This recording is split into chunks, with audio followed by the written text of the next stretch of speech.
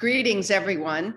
I'm Frances Arnold, co-chair of the President's Council of Advisors on Science and Technology with Francis Collins and Maria Zuber. I'd like to open this meeting by welcoming the members of the public and PCAST members who are here. I want to remind everyone that this meeting is public and is on the record. Information about PCAST can be found at whitehouse.gov/PCAST. I welcome you to go there to meet the members. I'd also like to introduce to the public a new member of PCAST, Dr. Dennis Sasanis, who is the president of the University of Delaware.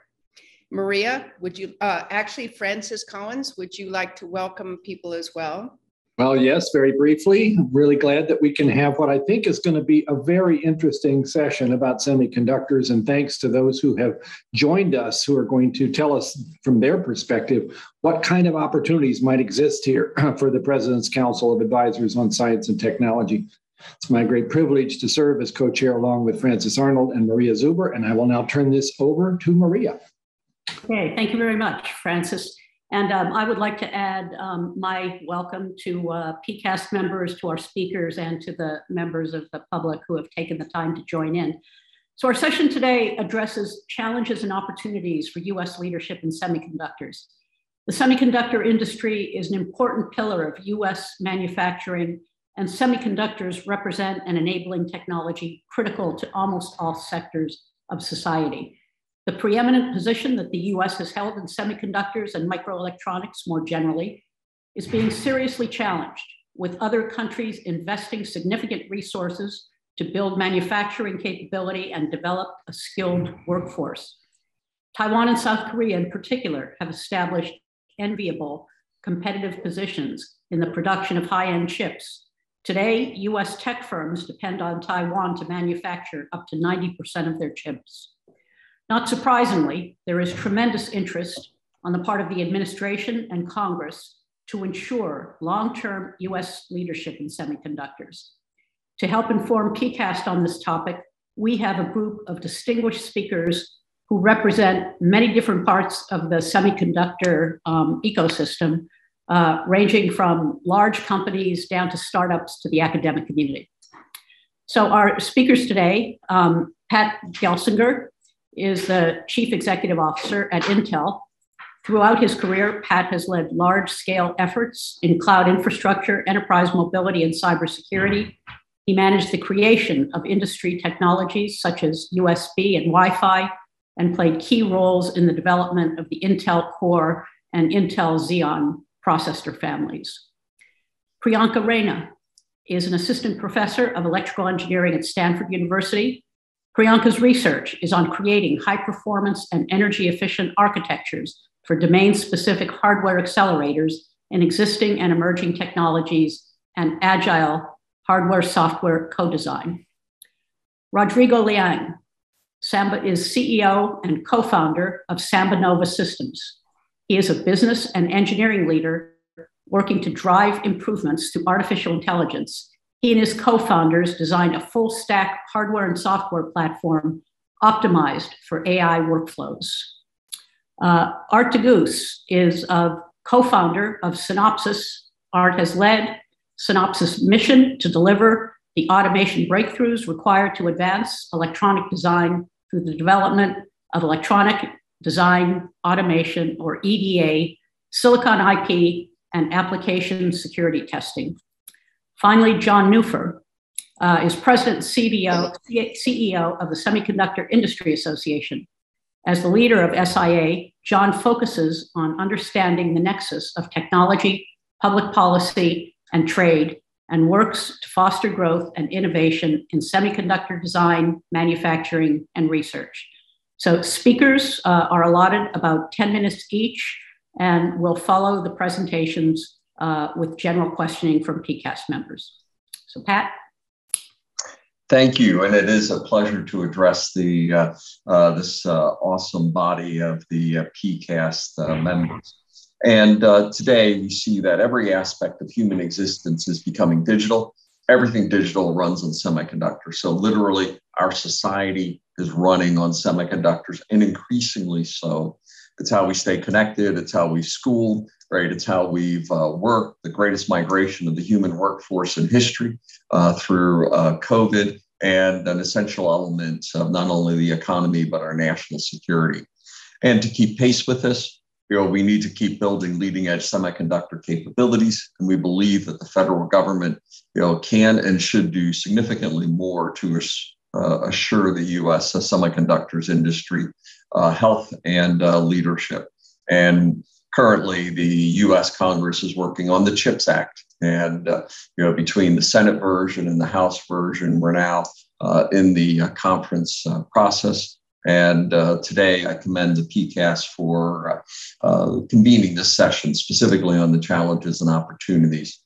When we think about U.S. semiconductor leadership, we think about the role of semiconductor research and development. Recommendations that NSTC, the National Semiconductor Technology Center, has conceived as part of the CHIPS Act would be, and what we do for our future workforce. Just starting briefly, Intel, one of the world's top R&D companies. We spent over $15 billion, about 20% of our revenue, one of the most intensive R&D companies in the world. And we do that as we have for our 53-year career in the U.S. majority. And our R&D and our manufacturing is majority in the U.S. And we've, as I say, I like to joke, we put our chips on the table with our commitments on investments. And since I've taken over as CEO a little bit over a year ago, we've been very bold in laying out our investment strategies to help rebuild U.S. leadership and manufacturing of the most advanced technologies and chips in the world. We do believe that public-private partnership, though, is essential to accomplish this rebuilding of the industry. And historically, the federal government has played a very critical role in the success of the long-term U.S. semiconductor industry. And we do think there's a need for a significant increase. And we see ourselves, as our founder, Andy Grove, used to say, at an inflection point where if actions aren't taken, we could see a continued decline. If actions are taken, we can see a meaningful rise and shift. And we have, as a company, we've thrived in this relentless pursuit of semiconductor innovation. And as I like to say, until the periodic table is exhausted, Moore's law is alive and well, because we will will it to be such into the future. And it's provided this technological backbone behind the greatest period of human innovation, wealth creation, and we believe that we're still in the thick of it. The demand for low latency, high performance, higher density compute, we think, is almost inexhaustible, as we are now simulating everything, creating, new medicines, metaverses, establishing digital twins of everything. And we, for instance, have just launched our Zetascale initiative. We're just passing exascale, and we're already worried about how in the next 5 years we can deliver Zetascale computing, 10 to the 24th operations per second, and deliver literally petascale computing to every human on the planet. And, as we think about the second half of the decade, we see that these advancements, particularly in advanced lithographic nodes such as EUV, extreme ultraviolet, will represent over 40% of wafers will be done on such advanced technologies. And very few companies are able to both have the R&D as well as the capital capacity to participate. We do think that we're at this phase of a digital renaissance, where semiconductors not only are serving as an important element, but increasingly an essential element of this new normal in our world today. Sometimes, as I quip, geopolitics was defined over the last 5 decades by where the oil reserves are. I believe the next decades will be defined by where the fabs are. It is that important to the future.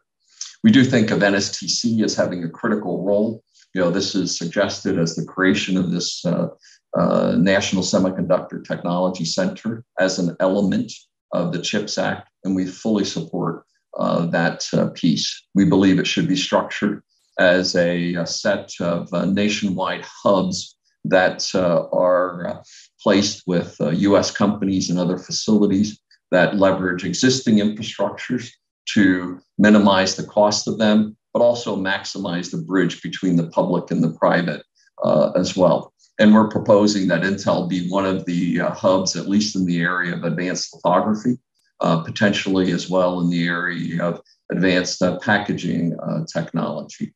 We see that there are significant areas for breakthroughs ahead, aligning different revolutionary goals over the next 5 years.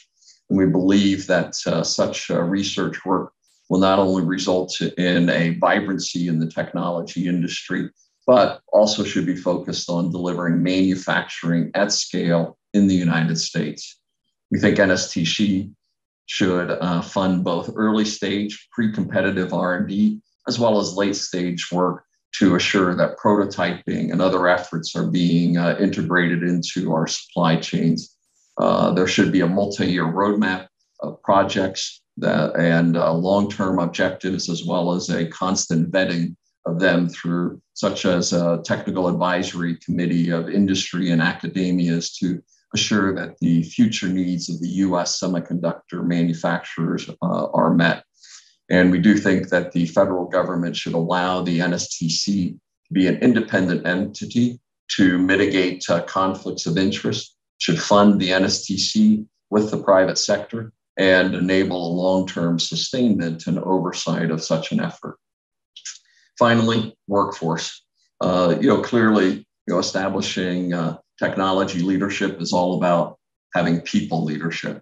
And talent fundamentally in research, design, manufacturing, packaging requires a reliable workforce in areas of STEAM and STEM. The need for such is forecasted to grow CAGR of 10% per annum this decade. And unfortunately, U.S. students have chosen other areas as opposed to manufacturing and semiconductors, and we have to bring a vibrancy back to this area. And we believe that institutional barriers, increasing access to state-of-the-art STEM education, as well as reaching into diverse communities as well for future technologies is essential. And as part of the CHIPS Act, we do believe that steps should be taken to ensure that we unlock these talent and education developments with increased grants, research fellowships at the collegiate level, and even reaching all the way to the high school level. We're committed as part of this to be doing our part. For instance, as we announced our recent new site in Ohio, we also committed to a $100 million investment over the decade to establish semiconductor manufacturing, as well as partnership with National Science Foundation and partnering with Midwest universities and research to expand their education and workforce development program. And I'll say when we launched our Ohio facility, what we've termed the Silicon Heartland, the response from that community has been nothing short of spectacular. And their enthusiasm to partner with us to rebuild manufacturing and technology leadership on American soil. We do see that many of these programs can reach not only at the highest academic levels, but community college and all the way back into the high school. And we have a number of very successful programs that we can now replicate in community colleges as well as in high school programs. In conclusion, it's been about a half a century since semiconductors began commercially shipping. Today, they're the foundation for essentially all forms of technology innovation. And yet, it feels like, and now with my own career of 40 years in the industry, 30 years in semiconductors, and 10 years in software, it does feel like we're entering a golden age for semiconductors. And I do think that we have a narrow window, this inflection point, to take decided actions. We have certainly pledged to do that with Intel's investments. The financial aggressiveness that we've laid out, I'm taking the company free cash flow negative for the first time in 4 decades but we need to do more, and we need to do it more significantly. We think the depth and breadth of these research areas in silicon platform software, new materials, at scale manufacturing, advanced 2 and 3D packaging, and the relentless pursuit of Moore's Law, we have an extraordinary opportunity in the US to continue to be the nation that fuels the digital renaissance of the world, positions us economically, and for our national defense. Thank you very much. Great. Thank you very much, Pat, for those comments. Priyanka?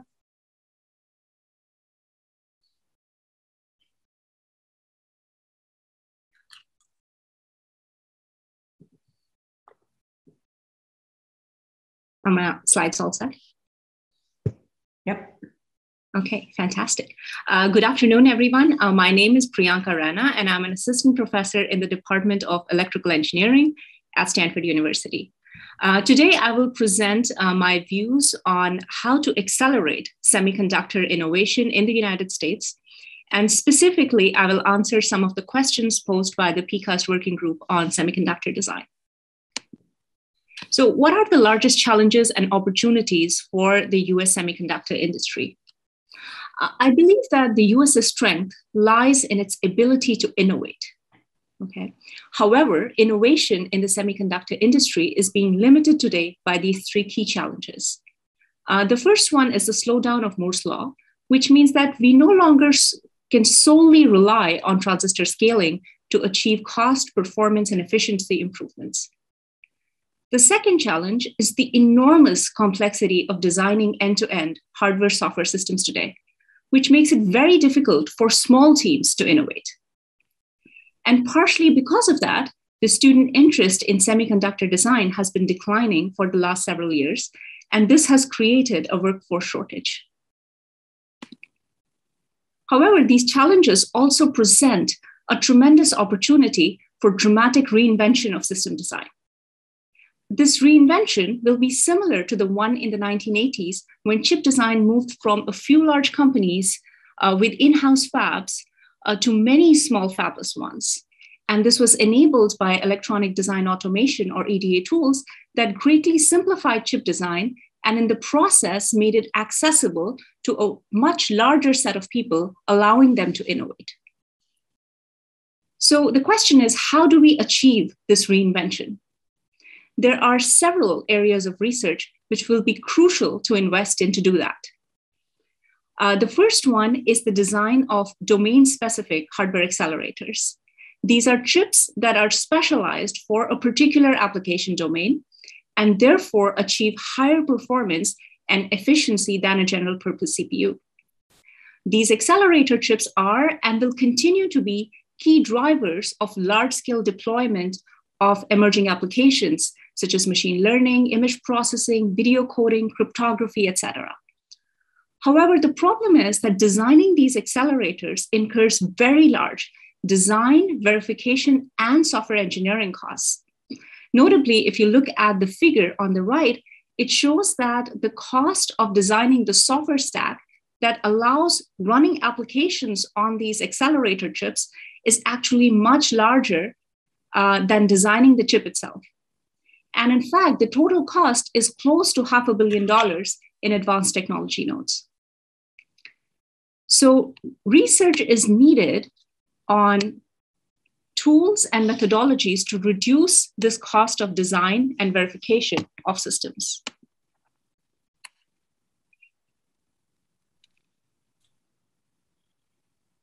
Sorry, my slides. So particularly, there are several areas of research that are of interest. And some of the ones are the ones that I've listed here. So the first very important one is research on raising the level of abstraction for design verification, automating the co-design of these programmable accelerators and compilers for fast-changing application domains, and tools for large-scale design space exploration and optimization of these systems. So as a concrete example, at Stanford, we have created a system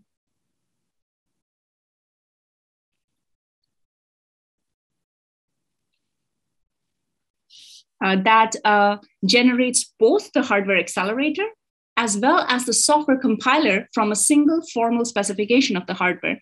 And this greatly reduces the cost of manually updating the compiler for every hardware change.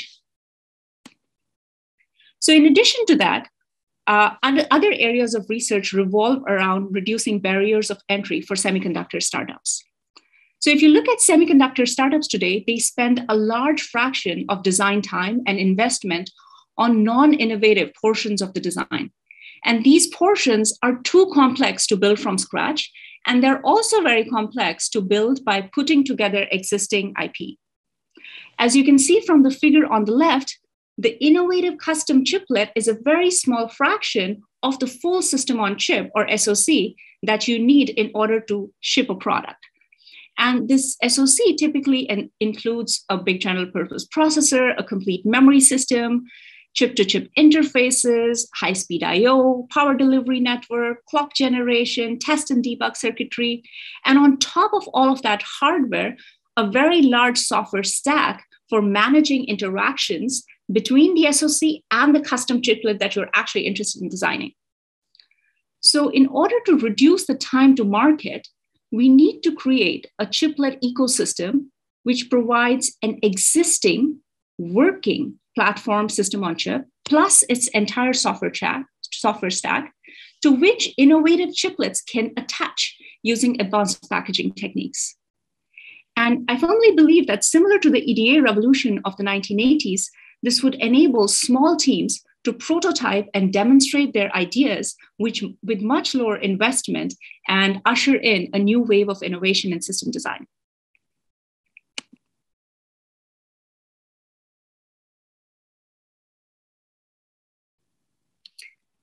So finally, I would like to talk about the last challenge, which is how do we attract more students to the semiconductor industry?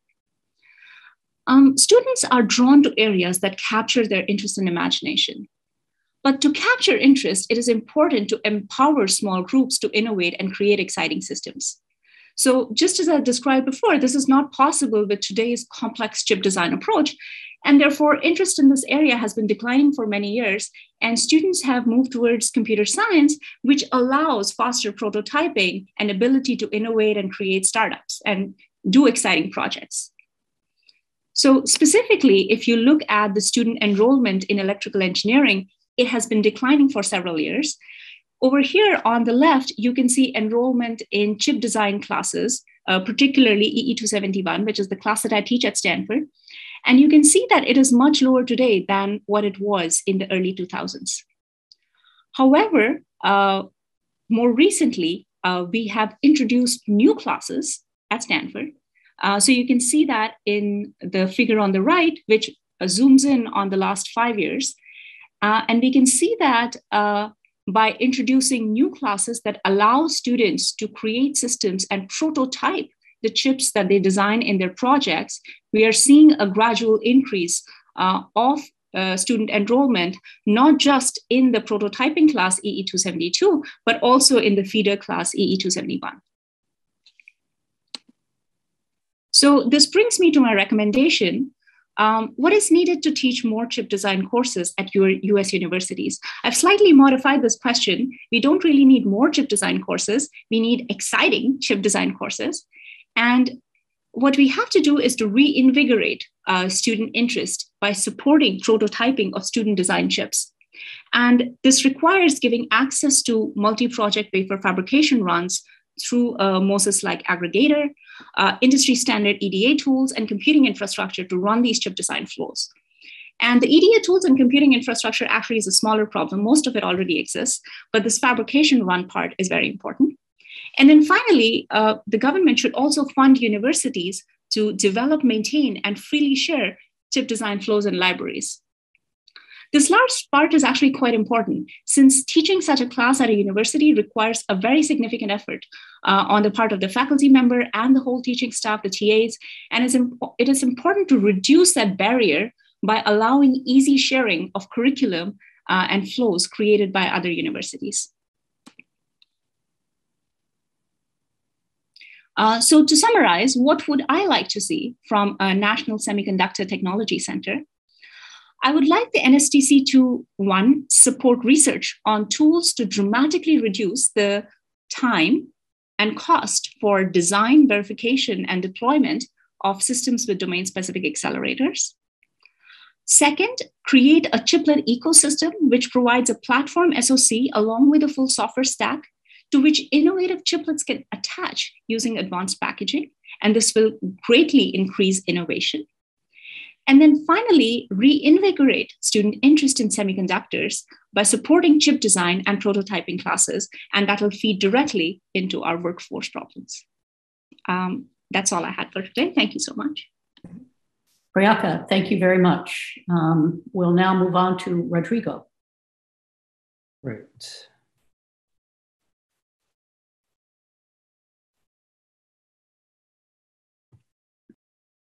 See this okay? Looks good, Rodrigo. Okay, great. Yeah, thank you for the invitation. It's an honor to be here to contribute to the PCAST and some of the recommendations that are coming out of this discussion that I think are really important for the future of semiconductor advancement in the United States. And so I'm here to represent the startup perspective. I've been in multiple startups, started my career at Hewlett-Packard about 28 years ago. I spent a good amount of time at Sun Microsystems and Oracle. And so much of this is really thinking about how can we take advantage of, like Pat said, the opportunity that's in front of us. We have an opportunity where their landscape is shifting, there are fundamental shifts in technology, fundamental generational shifts in use cases that are coming. And so how can we use this opportunity to advance American leadership in semiconductors? There's a role that startups play, and I want to talk about that. I think the PCAST subcommittee really wanted me to spend a little bit of time on the cost and time it takes to build a startup and how do we create a vibrant startup ecosystem that allows us to innovate and keep up with the global competitors. So really, what we're seeing today is a generational shift. So just to put some context around this, from a computing perspective, we're in the midst, or just in the beginning of this large generational transition. That's to the extent, to the scale of what we saw with the web in the 90s and mobile computing in the 2000s. And so what we're seeing here is that every company in every industry is starting to think about how AI is going to affect their business, right? And actually, the reality is that the implications that AI will have are still to be determined. Like the internet and mobile, it's only in hindsight that we'll see kind of the massive changes that these shifts drove, far beyond what it originally was perceived as. When the web came, we thought putting a web page and showcasing that we were on the internet as a website was enough, and yet entire economies have come in and gotten created because of the capabilities of the internet. And AI is just starting to take hold across various types of industries, and has ultimately created some new applications, new ways of thinking about the problem, new end user demographics that we just hadn't thought about before. And so it's going to create opportunities, it'll create challenges. So what does that mean specifically for the semiconductor industry? So last year, the VCs invested nearly 10 billion in semiconductors in 2021. And so in comparison, having been in this industry for a few decades, the last 10, 15 years, we didn't see much VC investment in startups at all, right? It was very sparse. And so this represents a very significant shift in the venture capital community as far as what semiconductor innovation can mean for the future of our economy. Within that, AI represents one of the main stimulus for why semiconductors has come back roaring in the venture capital community. There is a report that says, hey, AI semiconductors could account for as much as 20% of all demand, and that's outpacing existing traditional semiconductor growth. And really, it's ultimately focusing on what Priyanka just said about applications that can be more directly accelerated, more directly computed through silicon that is designed specifically for that task. And that's what's creating these the excitement around semiconductors and venture capitalists investing in companies to go do that. AI is projected, and I think there's a McKinsey report where AI is projecting to add 15 trillion to the global economy over the next decade. And it's hard to kind of wrap our brains around those types of numbers. But what it does do is it does really think about the fact that it offers an unparalleled opportunity to process and use all this data that we have accumulated over the last 10, 20 years to develop insights and ultimately a competitive advantage. And I think industries are seeing this, companies within those industries are seeing this, and you see it deployed in ways that sometimes are obvious, but oftentimes are under the hood and not obvious, and providing an incredible advantage to those people who are doing it. And for those who aren't, they will very quickly find themselves behind. And so it's a transformative technology that I think we all need to think about how to apply it to maintain our current competitive advantage in a global scale, but also thinking about making sure that these technologies, these neural nets, which are secular in nature, can be applied across the broad range of applications in our companies, in our industries. So silicon is going to be a big part of this. We think that the ability to compute a lot of data with particular functions that are well suited for that type of application is going to be critical to this transition that the world is going through and will continue to go through for the next 10 to 15 years. And startups play a role, right? Startups play a role in this. This is one of those things where we're in the world of exploration. Startups are well suited for it, right? That where the emergent application and emergent market has not reached a level to make material financial impact to the large companies. And the risk of success and risk of failures is higher than a typical project that big companies would embark on. That's a perfect role for startups to take, where you can take these new ideas that have a higher risk profile and yet are worthwhile exploring because the potential return being very big. That's where companies like ours can fit in to play those ideas out, play that innovation out, and some number of those will become vibrant and will become the cornerstone of technology for the next 10, 20 years. And so what does it take for us to actually create this vibrant startup ecosystem? Obviously a funding model, right? And we'll talk more about that. Comparing hardware and software funding, it's a different magnitude because of all the costs that are associated with getting startups to go. And so got to get market access, right? There's a lot that goes into trying to figure out a product market fit. And very often in a semiconductor ecosystem, the traditional procurement processes for the large companies to see if it's fit is very well suited for larger companies that have a standing run rate. But for startups, they're trying to get very quick access to see if there's a product market fit. That procurement process is something that has to be thought through to make sure that you can test those ideas quickly, right? And rich ecosystem, Priyanka's talked about this already, and Pat as well, where we cannot innovate everywhere. We need to leverage partners and leverage technology that's available in the open market. And so having that ecosystem that allows us to use standards to actually bolt in quickly and then allow us to put the innovative ideas in one place, I think that's a critical aspect of it. And then certainly talent.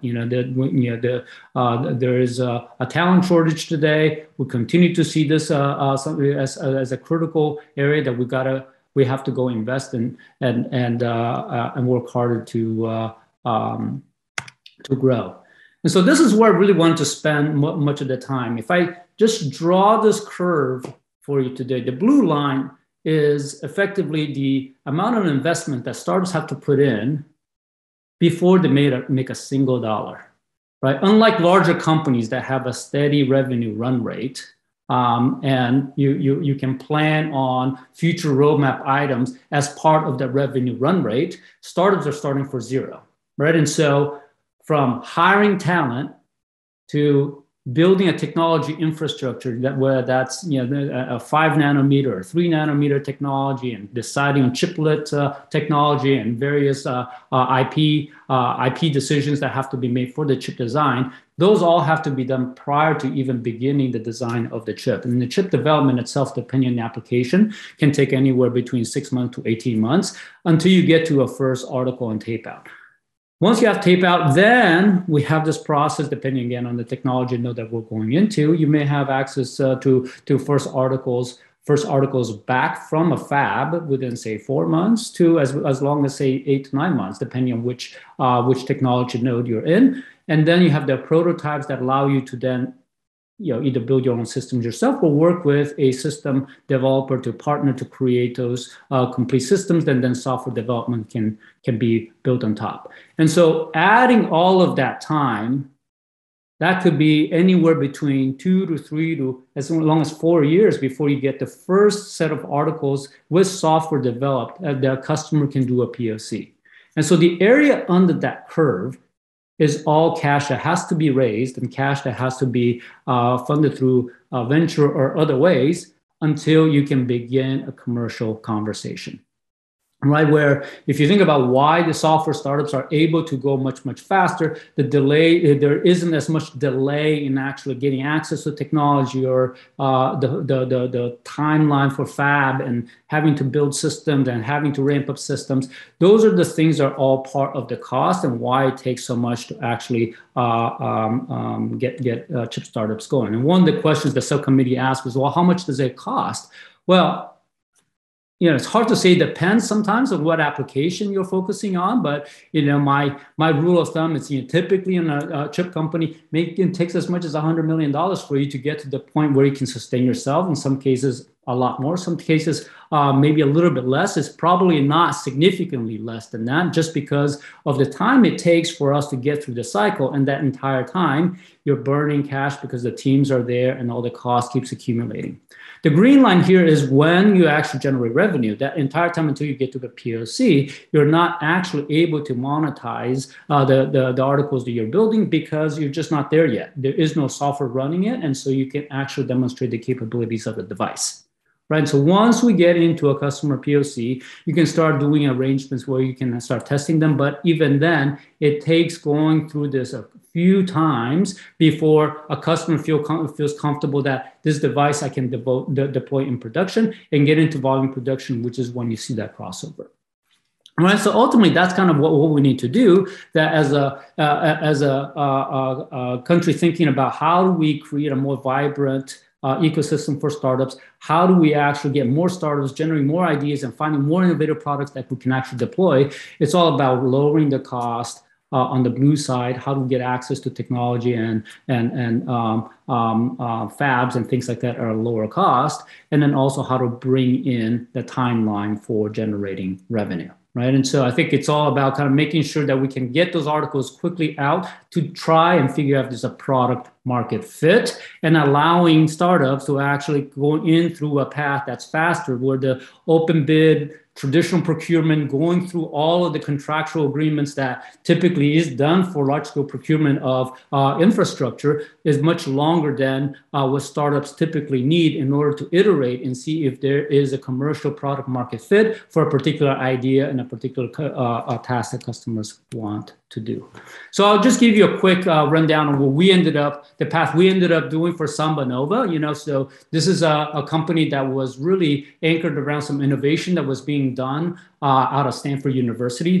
My co-founders, two Stanford professors, have been thinking about this idea for a while and really partnering with DARPA, and DARPA funded that research. And this is, again, part of how do we actually reduce that cost of innovation, and having the government really collaborate with us to figure out, is there a there, right? And then taking some of those ideas as we built the product, then collaborating with national labs and collaborating with the Department of Energy to actually deploy them in a commercial way. And so that was our way of actually trying to take these ideas and lowering some of the costs and bringing the integration faster to get to a commercial place to help reduce that area under the curve where the startups have to go and raise that cash from venture capitalists, which over time is harder and harder to do if you aren't showing a revenue trajectory. So Seminova, we started in 2017, so it's about 5 years now. We are in a Series D company. We've raised about a little over $1 billion at $5 billion valuation. And so we're a company that's about 500 people. Seems like a lot for a startup, and yet relative to for semiconductor companies, that's more or less what it takes to build these cutting edge technology companies. And our technique was also bringing in partners and bringing in companies like Art's company that you talked soon about, getting infrastructure from there, and then getting help from Pat and others to figure out how to actually help us with some aspects of the technology that we cannot build ourselves to accelerate, bringing our piece of technology that's innovative into a broader ecosystem, and then taking that and then and building a lot of the software to accelerate people's ability to make use of the technology. So that's my quick summary on what I think we could do. The asks here, I think standards are really important to allow us to quickly use open market technology. I think having access to IP, I think, is really important. We use that a lot. Having access to cutting edge fabs at a cost that's proportional to what startups can handle, and having ultimately access to commercial endpoints to do a very fast product market fit is ultimately crucial to startups' ability to show that they can actually stand on their own. Okay, thank you very much. Very informative, Rodrigo. Thank you very much. We'll move on next to Art. Okay, let me share my screen. You should be seeing something at this point in time. Yes, we are. Well, first, thank you for having me here. It's a privilege to speak to you about a topic that is absolutely essential, because if we look at semiconductors, the slides are not quite moving here yet. Here we go. If we look at semiconductors, they are at the center of the next evolution for mankind. It's that big a theme. Of course, over the years, we brought about computation, connectivity, and mobility. And here is the age of making everything smart. And we certainly need a lot of smarts in the world. And we've heard the theme already from Rodrigo, which is that it is really the intersection of big data and AI that is now coming to fruition. And the notion of making many things smart is visible already. But from my perspective, I think the big opportunity is the scientific revolution that is necessary for us to handle the planet, to understand humanity and biology, to reset the infrastructure that we live in and transform every vertical. And so chips are essential because they are the compute engines. They have to be optimized for this task. And the supply chain is actually simple to understand, but complex to execute. It consists of design followed by manufacturing, assembly, and test, often just referred to as manufacturing. And each one of those has some extremely deep disciplines supporting them.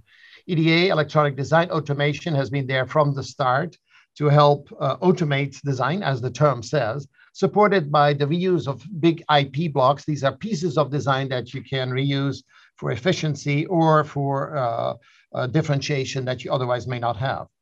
The other area that is absolutely crucial in that is the alignment between the software that runs on top of the hardware for the hardware, or write the software so that it can use the hardware. In a similar way, equipment and materials are very related, but even in manufacturing, EDA is now becoming more and more relevant as one wants to develop new approaches on the computer rather than by the experimentation in the fab, which is very lengthy and expensive. And so many advances really rely at the end of the day on human talent. And we've heard it now already 3 times, so probably it's an area that you have to pay attention to, which is that the great opportunity has also brought about a great shortage. And this is especially true in the United States.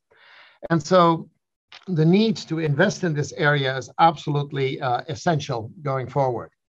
Now, it's important to understand what the present status is in the US, because the US is actually in a very strong position. And if you look here at the market shares in the different disciplines, you can readily see that EDA, IP, logic, design, manufacturing equipment are in the upper half or close to it, and have a lot of impact on what we do.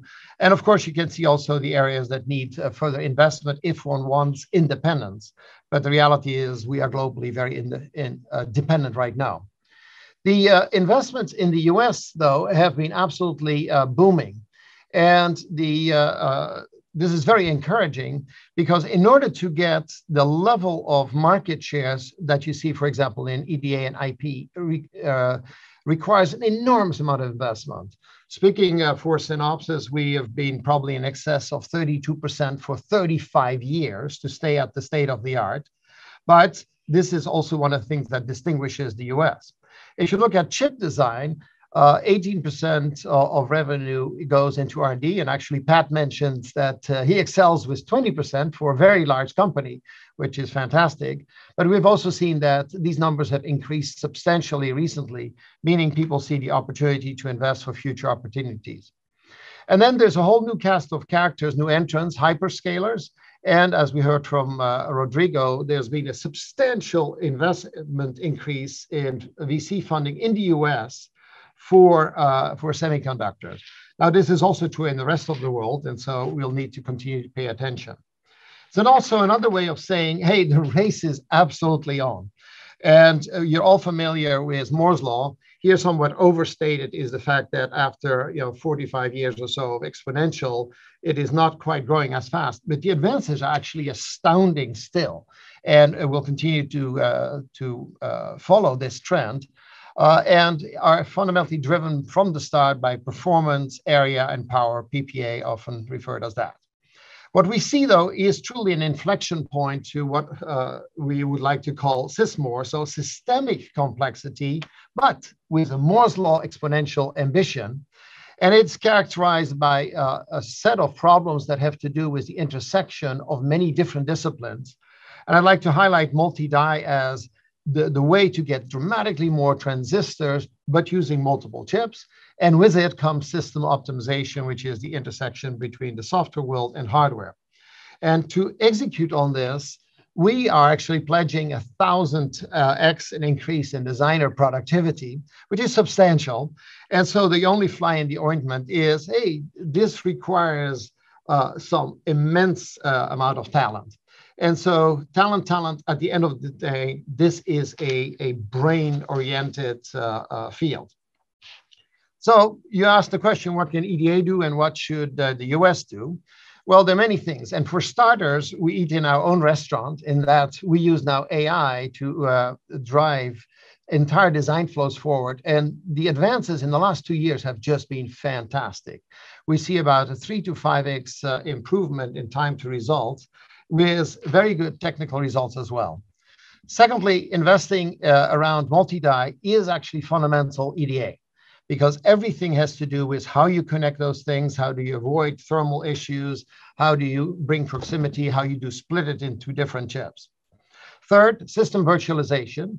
Some people call it digital twinning, which is build a model of how it will work before it is actually being built, meaning the chips. Run the software on chips that don't exist yet. The same, by the way, applies increasingly to manufacturing virtualization. To what extent can one model not only new technologies, but also the capacity and the yield and optimize for that? And lastly, interestingly enough, EDA is now available in SaaS, meaning software as a service, meaning that for startups, you don't have to necessarily build the entire compute infrastructure, you have the IT team, but can actually run the tools on the internet in a pay-per-use model. This is also important for large companies because you may have a task that you run on 100 computers, but what if you could have 10,000 computers for just a week? Could that change the way you look at your scheduling? So there are many, many advances, and I would say we are as innovative as we were in the early days. It feels absolutely the same in terms of breakthroughs. What can the government do? Well, the first thing is to realize how strong the semiconductor industry in the US actually is. Don't underestimate what we can do. And the first thing, therefore, is to protect it, protect the innovation, protect the intellectual property, but also make sure that we have access to the global markets in order to get the funding necessary to continue at this clip, and access, just as importantly, to the global talent available. Talking about talent, and Priyanka had some very good ideas, and I like the notion that it has to be exciting. Well, one of the things that makes things exciting is also if it's being paid for. And there's a lot of students that cannot afford to go into a master's degree, and it takes a master's degree. This is a field of tech deep. You need to learn things. And so what we're proposing here is funding for about 7,500 master degrees per year for the next 5 years, probably in 20 universities and maybe some research hubs, some private public funding for the top students.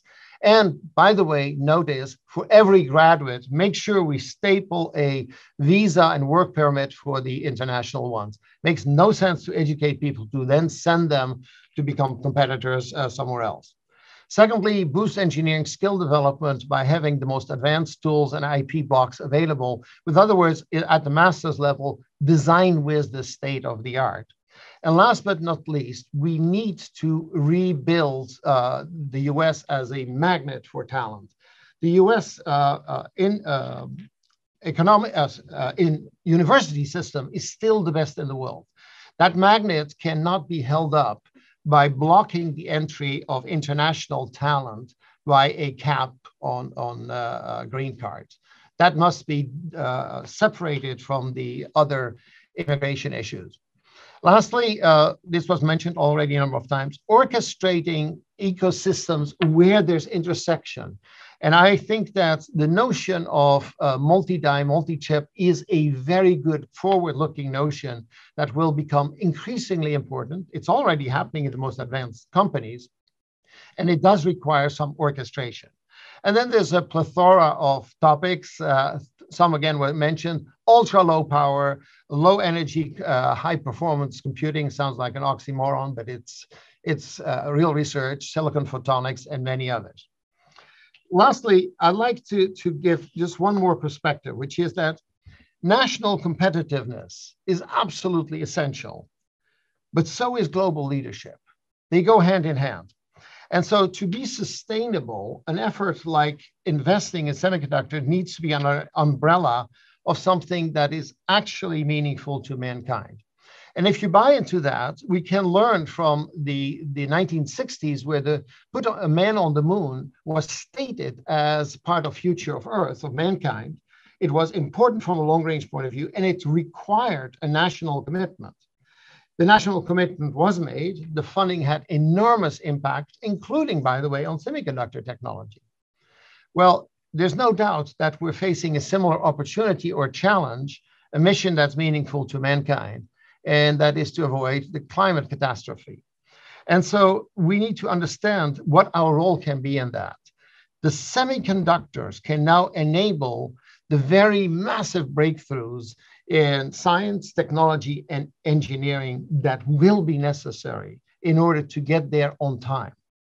The race is on just as much for mankind as it is in semiconductors. If we can align those two, we've given a meaning that actually equates to world leadership. And I think that's the objective of PCAST. Thank you very much.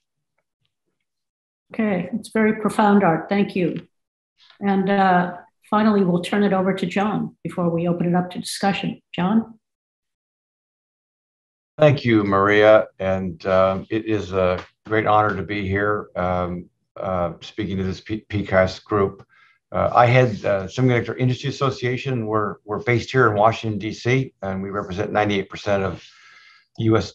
chip industry and 2/3 of the global industry.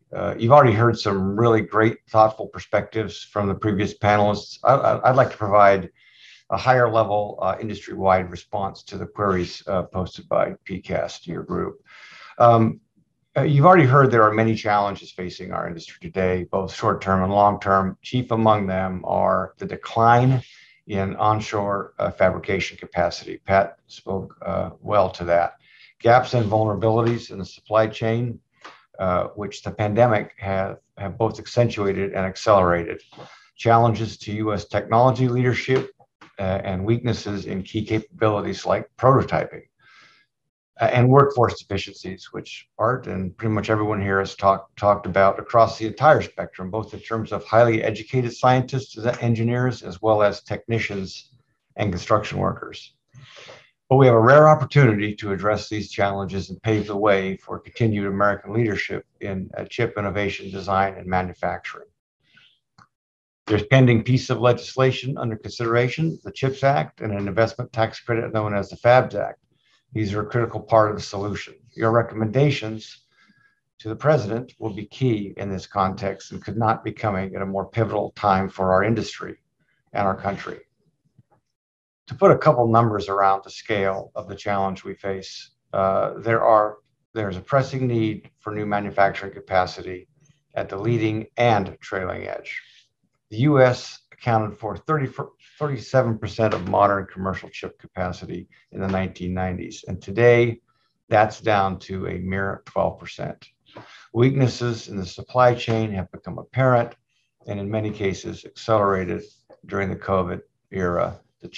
The global chip shortage has impacted virtually all parts of the economy: automotive, medical devices, manufacturing, consumer products, as well as our defense industrial base.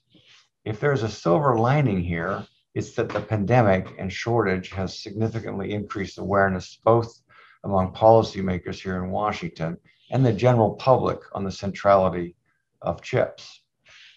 Regarding the workforce pipeline, deficiencies here have always been challenging and are projected to grow even more serious.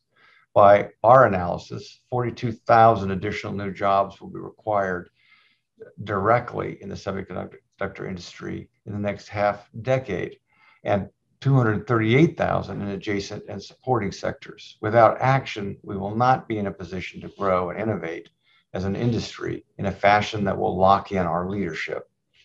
This is something Art touched on. There is a virtuous cycle between R&D, workforce, and innovation. Investments, both public and private, in R&D help create the programs in universities and research institutions that attract the talent that powers the ideas and innovation that is the lifeblood of our industry. Our R&D commitments, ambitions have everything to do with our ability to develop talent.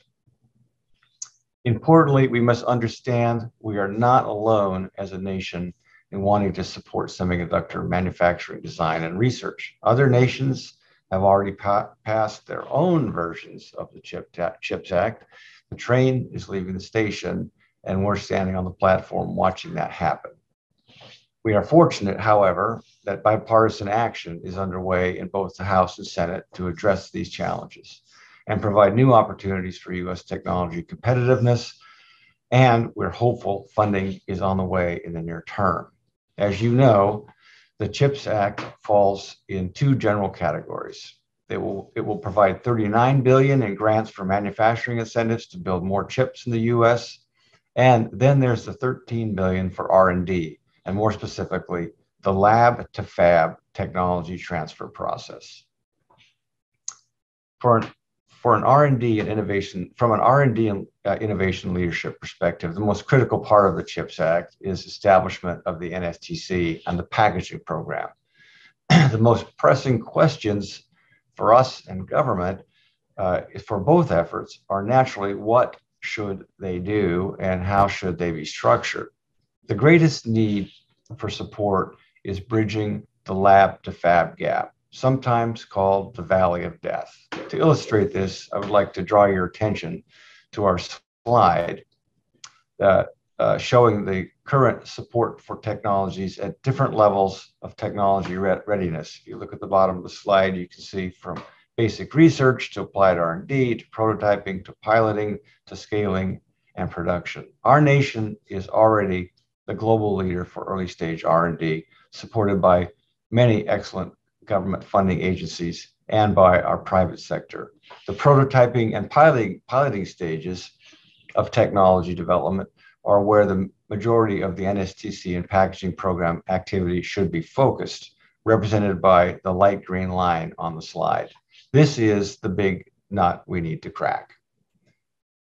Development is needed across the full computation stack. This means we need innovation in advanced materials and structures, novel devices and circuits, architectures that leverage these advances, and finally, software and algorithms that make use of the full set of computing innovation.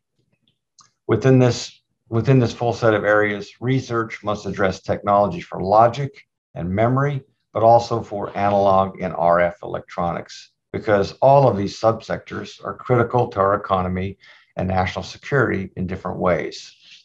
Advances in packaging and test will be critical to invest in, particularly heterogeneous integration for edge devices and cloud infrastructure, advanced testing capabilities with increased automation, and high-density, high-speed interconnects.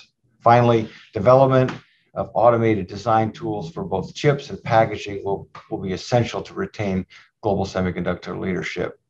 It's a big, complex ecosystem. All parts of it need attention, need tending.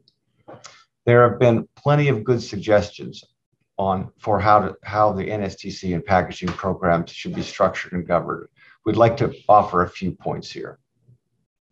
The governance of the NSTC and packaging program must be industry-led. This is the only way to ensure successful technology transfer to the commercial sector. The two efforts should be very closely aligned, or, if permitted by legislation, combined entirely. The needs of semiconductor manufacturing and packaging are too interconnected to be treated separately. Funding should also be carefully and thoughtfully balanced between standing up new infrastructure and upgrading existing infrastructure. There are great existing facilities that can and should be leveraged, but to save costs, and both to save costs and get things up and running quickly. But we may also want to consider some new facilities as they are warranted. In addition, at least some degree of centralization should be required for scaled piloting to be feasible. Too much diffusion of resources risks leaving us with an anemic, meandering result. It will be an important balancing act to get right. And we must effectively address collaboration. The NSTC and packaging program will only really make sense with substantial collaboration. The pipeline of early stage technologies that will need the NSTC and packaging program to help them scale up will come from research agencies and organizations like NSF, DOE, DARPA, Semiconductor Research Corporation, the Albany Nanotech Complex, national labs, and other federal research centers and universities. It will be important to orchestrate collaboration among these various stakeholders with industry. But the biggest thing here is to be ambitious and to keep our eyes on the prize, the targeted objective, to help bridge the valley of death so innovative technologies can more easily make their way to commercial relevance. In addition, parallel to these domestic collaboration efforts is the need for substantial international collaboration. This should include non-US companies from our allies and international partners and organizations like IMEC and CEA-Leti. There is important innovation going on overseas that we should leverage. To avoid redundancies and drive stronger innovation when determining priorities, the investments made by the NSTC and packaging program should factor in investments made by other governments toward boosting R&D and improving the supply chain. The CHIPS Act rests on two pillars: incentives for manufacturing and incentives for research. We need to do both. The potential value of a successful NSTC and packaging program cannot be overstated. A couple of final points. The effort will not only address the largest weak links of the present semiconductor technology pipeline, crossing the valley of death and improving our advanced packaging capabilities, but also it will serve as a major asset in workforce training and development in our sector. This is key. I should also underscore the effort must place a significant focus on assisting semiconductor startups by providing much needed capacity for prototyping and piloting of their innovative designs and technologies. In addition, I want to point out the FABS Act tax credit with a design component, but also be of great assistance to startups, which are, of course, almost entirely in the design side of the equation. Thank you again for including SIA in this session, and I look forward to the discussion. Great, thank you, John. What an outstanding set of comments by our speakers today. So we have a lot of time for questions. We've got until nearly 4 o'clock. So, and not surprisingly, there's a lot of interest by the PCAST members already. I'll start with the first question to Rodrigo. Rodrigo, that figure that you showed that indicated all the steps that had to be taken, before a final product could be realized. I mean, your first point, waypoint on that was Stanford University, which has state-of-the-art tools for training and to start you off. What would be the challenge if somebody wanting to take a path like the one that you took? What would the additional complexity be coming from a university that didn't have those kinds of resources associated with them? How much more difficult would it be, or would it even be possible at all? So if you could address that. One of the things that we encountered very early in the idea, where the research idea started at Stanford, and there were a lot of really good data points that we got around the technology and why this type of data flow technology is useful for applications such as AI.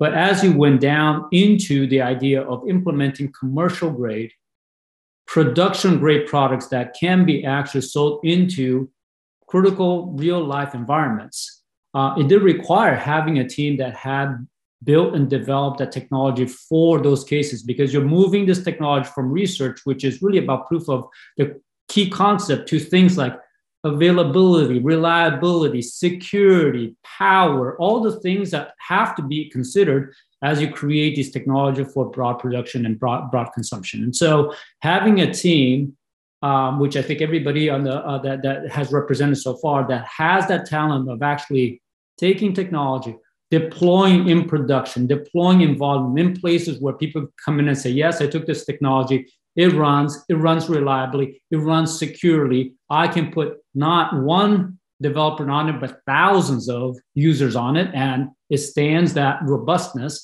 That's a challenge, right? And so it's not, I think that it was said earlier today, where the research is really important, the ability to manufacture is really important, but the ability to integrate into commercial grade solutions that are able to get deployed in production for large sets of people for mission critical applications where it has to be secure, there's another skill set that's required in order to integrate all of those and deploy in production. Okay, thank you. Ash Carter, you're first up. Thank you very much. And thanks very much to the speakers. These were excellent presentations. It's certainly a really important topic. Two questions, if I may. The first is, we have a number of competitors in this area,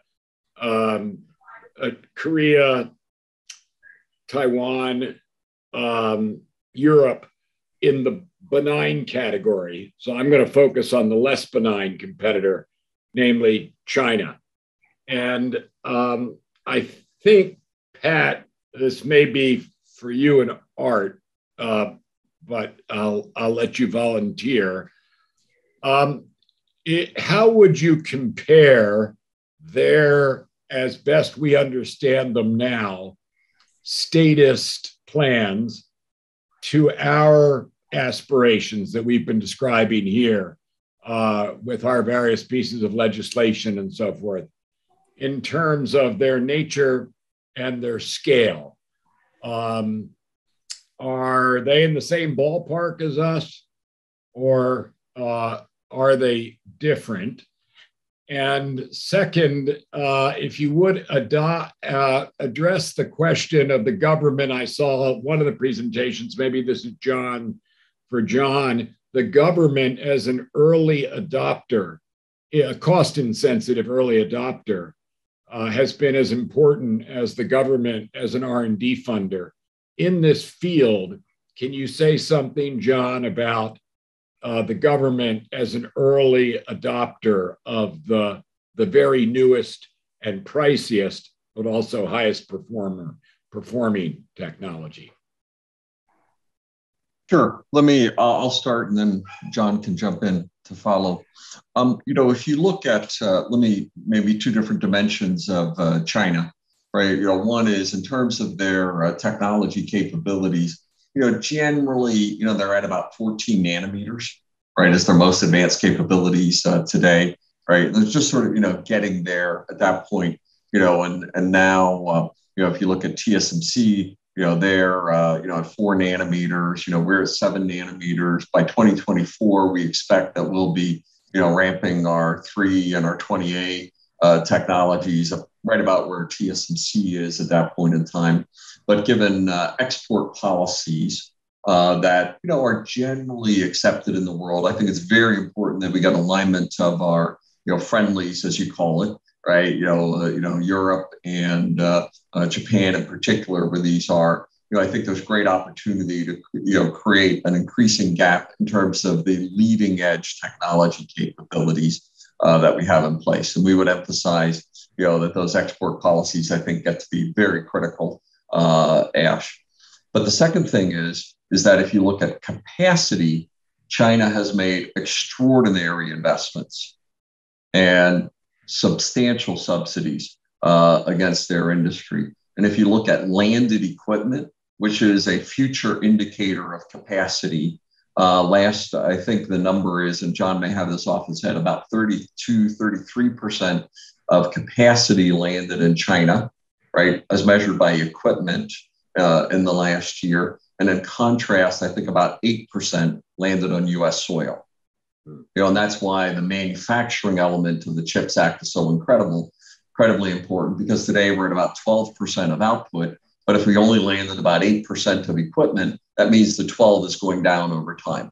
So I would say we have lost ground in terms of capacity, and semiconductors is a capacity game, because when you're manufacturing, you're constantly, it's not like you put something into manufacturing and leave it go, right? Essentially, the first 2 to 3 years of a product and a new technology is continuing R&D and refinement, and that R&D folds over into the next generation. This is a capacity game.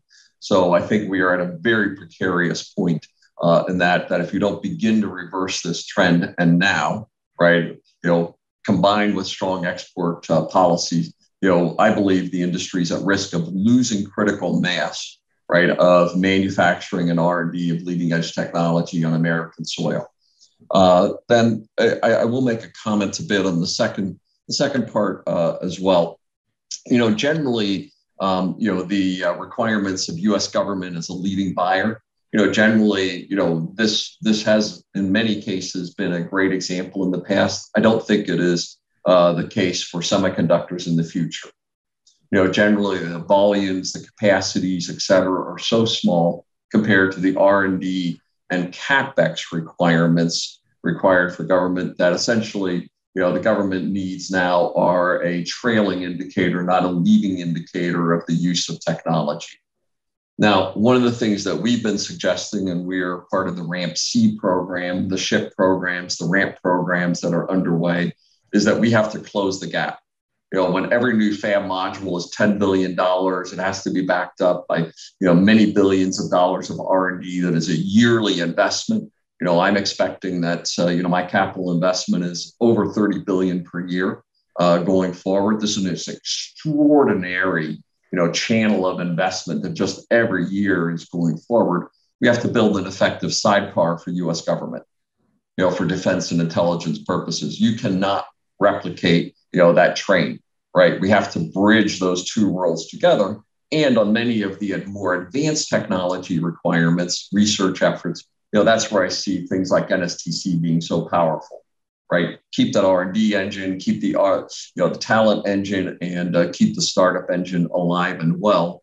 And I do, and maybe one last comment on this is, I'm a deep believer in rebuilding, I'll call it the Moses shuttle for the industry on U.S. soil. That was, right, Barry, and we've started some shuttle programs, foundry programs, et cetera. And I think that needs to become a broad capability for universities across American soil. We've started some of those programs as we're building our foundry capabilities. And I would hope to see that become an at-scale program for semiconductor research, university programs, and startup programs.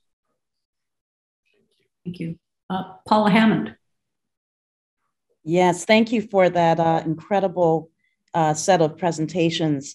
I have a question about manufacturing, which may be relevant for Art and John and perhaps Pat, which is how were companies able to come together and determine the standards needed for shared facilities, especially as we look at an industry in which the scale at which you're working is very different and changing rapidly. So I'm wondering how that collaboration, how that agreement was reached. And once shared facilities are developed, what determines who gets to use these scaled facilities and at what cost? How do we balance the new startups that may not have the same amount of funding? I'm just curious about how that is handled.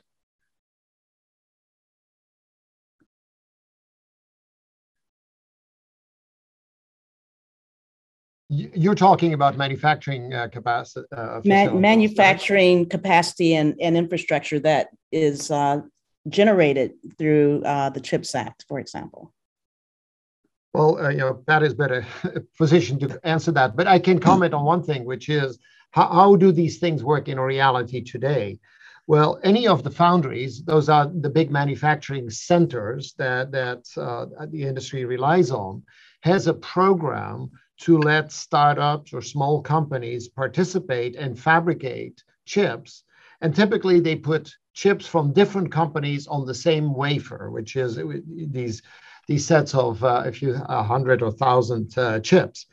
And these wafers go into production, let's say once a quarter, and then you can be on one of those wafers, but you have to convince the foundry that actually it makes sense to put your stuff there by virtue of being competent, by virtue of passing in a large number of EDA tests. Is the chip actually likely to work?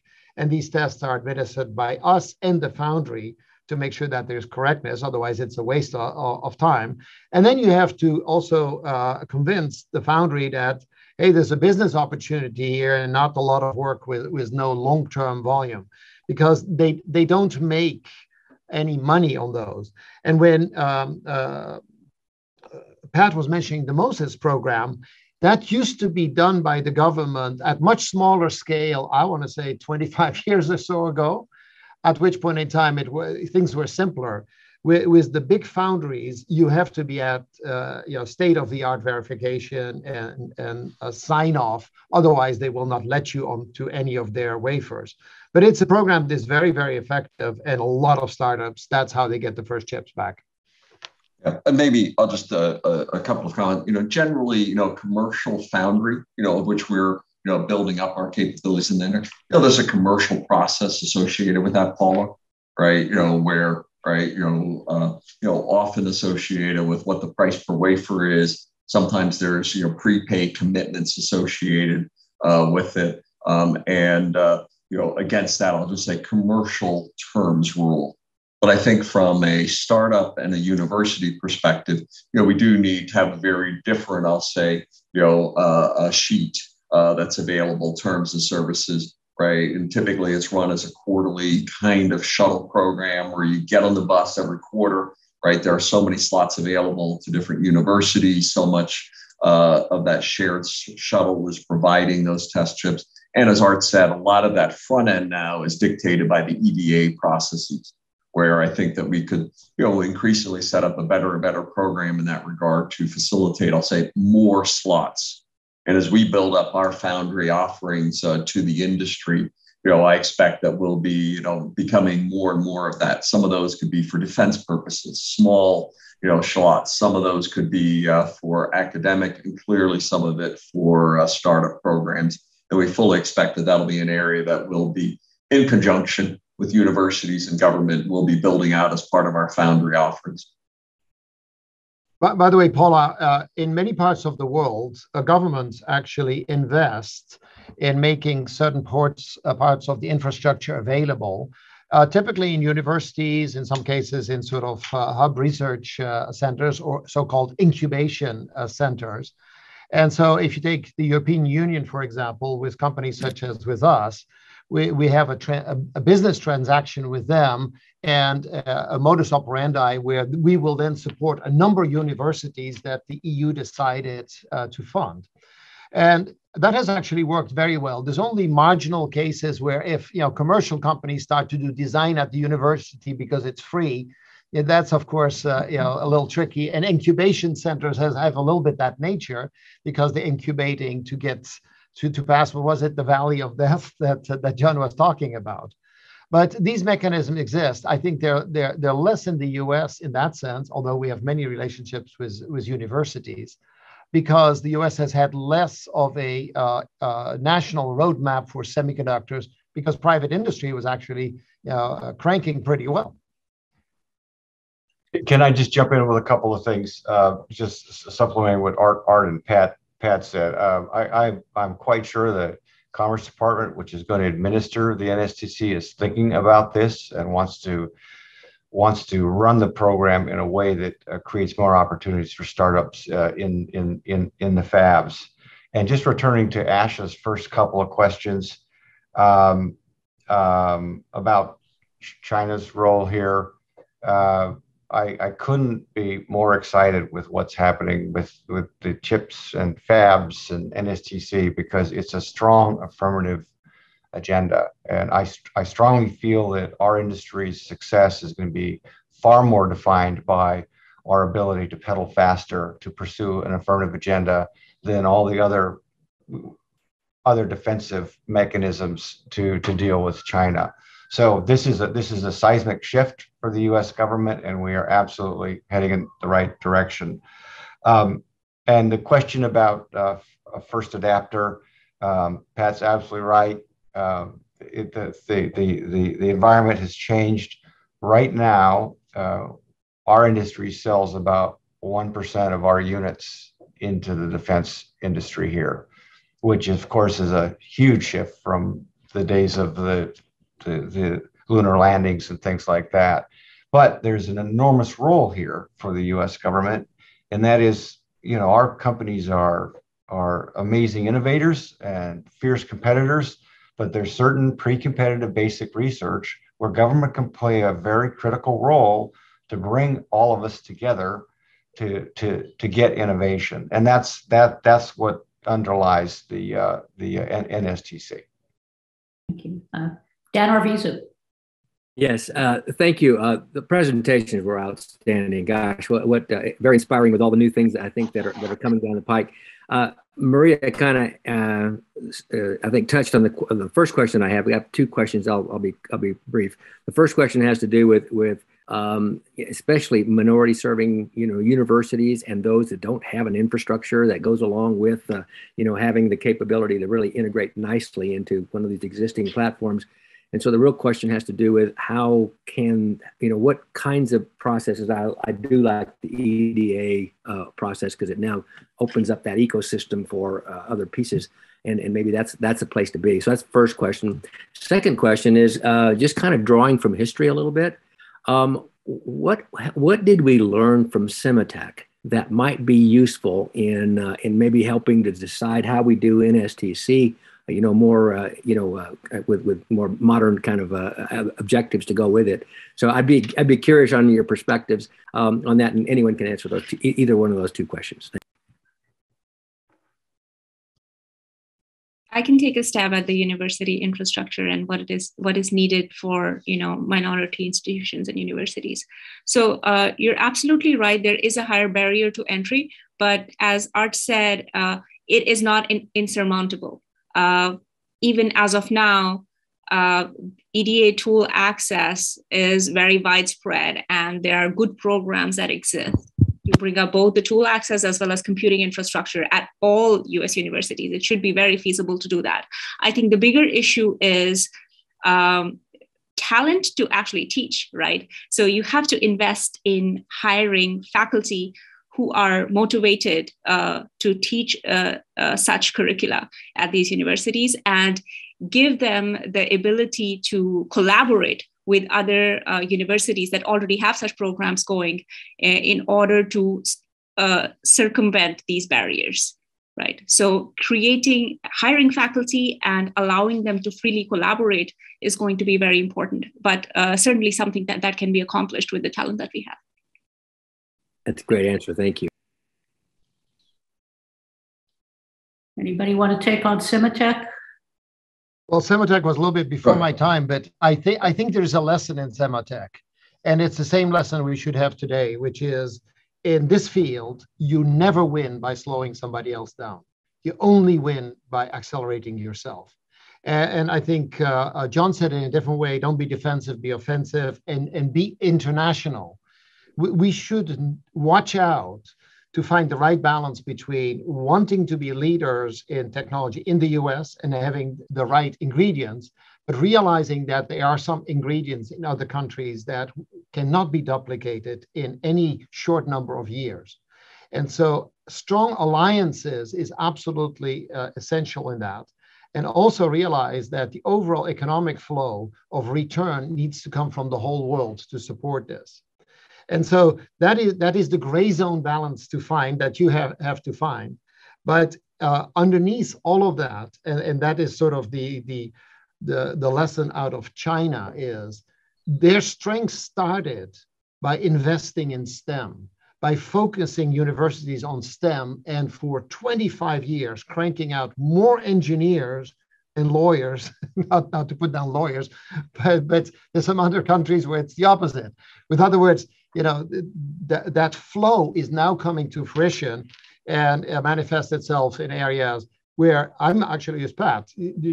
China has a long time to catch up on a number of things, but in new areas such as AI, they do a fair battle, and I'm sure Rodrigo can comment to that. And so the race is on. The race is on. You don't slow the other guy's car. Accelerate your own car. And maybe if I might pile on a couple of other comments of Semitech. Semitech was a place, right? If you recall, and in some cases it became competitive with other industry players. One of our clear recommendations is that NSTC be structured as a set of hubs that are highly integrated with industry players to not create that. And for instance, we suggest we would actually house the lithographic research hub for NSTC. Why? Because I'm putting tens of these $500 million machines in place already, establishing the community, ASML, and others coming around us already. So we do think it should be more distributed and more co-resident with the substantial investments of the commercial entities. But I do think there's many things that if we replicated aspects of Semitech, we would be helping ourselves. And I think there's good learnings to make sure that we leverage there. I'd also emphasize, maybe put a different color on Art's second point, and not competing with some of the efforts worldwide. I would point out that the US, Europe, and Japan essentially are responsible for 100% of the innovation going on in semiconductors. And strong aligned policies with Europeans and Japan, something that, for instance, with Europe was kicked off by the formation of the TTC, and Trade and Technology Council. We have the opportunity to align these interests very effectively for us. And there's a willingness on the part of both Europe and Japan. And while I strongly believe that NSTC should be governed by US entities only, I think participation should clearly be inclusive of these globally strong forces from our allies and friends globally. Thank you. Laura Green. Thank you for a truly extraordinary set of talks, and they were so complimentary, and I learned a great deal. I think this is for Pat and maybe Art, but we lost more than $20 billion a year permanent magnet industry, mostly because of supply chain and not just of critical elements. And also given that Pat said, I love that statement, as long as the periodic table is not exhausted, Moore's law is still alive and well.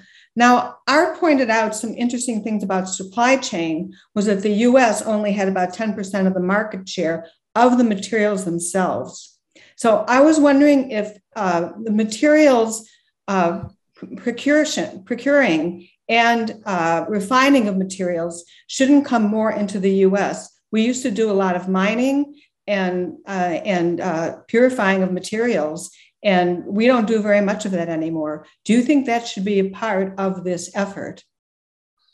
I think it's a related effort, and materials, the things that we're dependent on, right, are of much smaller scale. When you think about the materials that we require, it's not like big lithium mines and so on that are essential. But I think these are very related topics, Laura.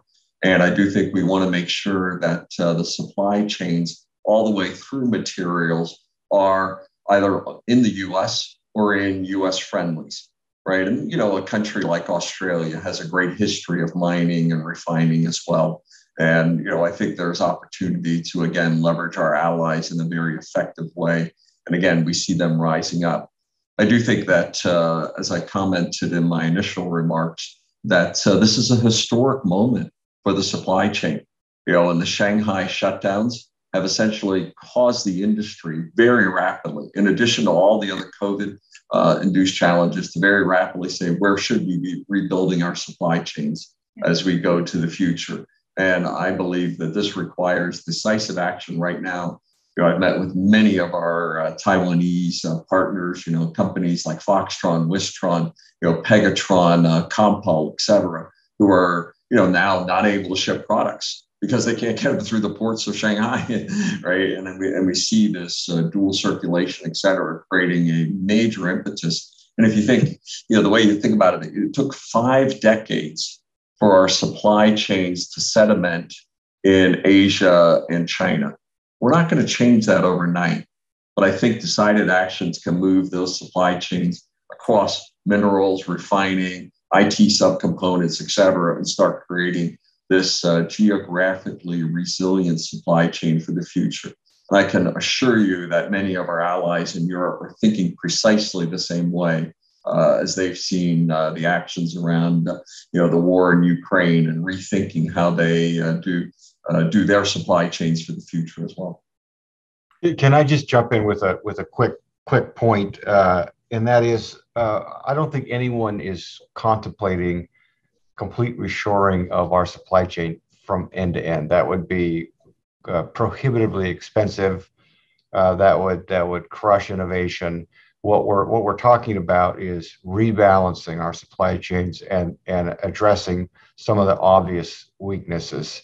And Pat mentioned this, but there's a lot of like-minded, aligned, friendly economies around the world that are big parts of our supply chains. And I think we're looking at moving things around in that context. Bill Press. Yeah, thanks. The NSTC, it seems to me, is a little bit the blind man and the elephant, and there's a lot riding on exactly what it turns out to be. And I think PCAST in its own discussions will need to come to grips with this. I've heard a couple of different visions among the speakers, and I wonder if either they can agree to disagree or assure us that they're all on the same page. Let me say the kind of thing. I think we all agree that the NSTC, because Congress says so, is an R&D facilitating organization. The CHIPS Act provides separately for manufacturing, for packaging, and so on and so forth. I haven't heard complete agreement on what its governance should be. I heard one position that says it should be industry-led, and if I understood correctly, physically co-located with existing large facilities. But there's also a vision that says, although clearly it's a partnership that has to involve industry as well as universities, as well as startups, that the governance could be more distributed over that range of partners. I think we heard the term self-governance or equivalent used several times for the NSTC. We also heard at least one speaker kind of comment as if the NSTC would be run out of the Department of Commerce, which sounded less self-governing. Can the speakers help me? Is there a genuine difference of opinion here, or are you all on the same page? I just jump in there. It's a little confusing because it is a little confusing and it's early days.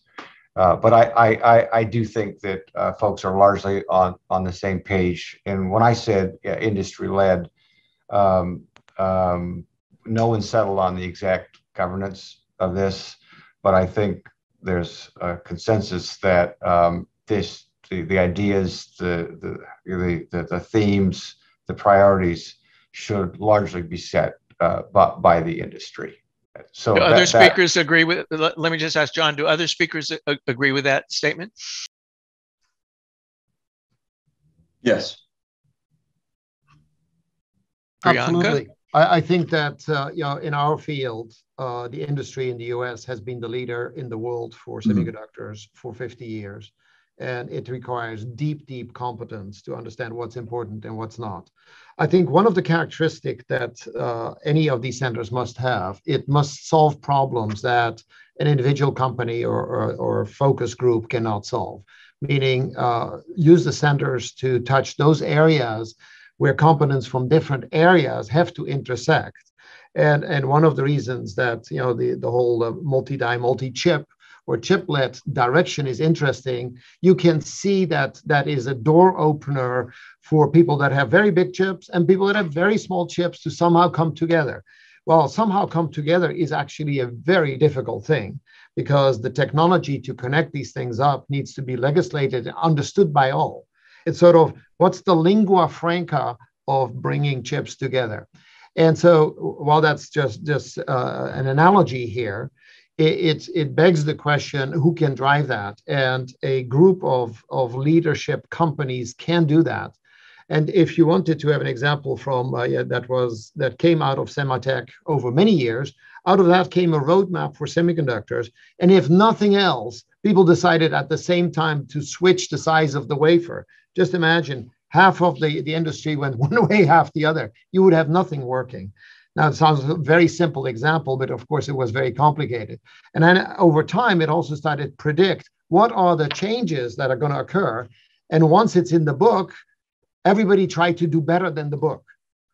And that has been one of the most powerful instruments to keep Moore's law active. And I would propose that a similar type of field for SysMoore, which is systemic, i.e. multidimensional, it should be the essence of that. And you need to have some real pros in the middle of it. And if I might just add, Bill,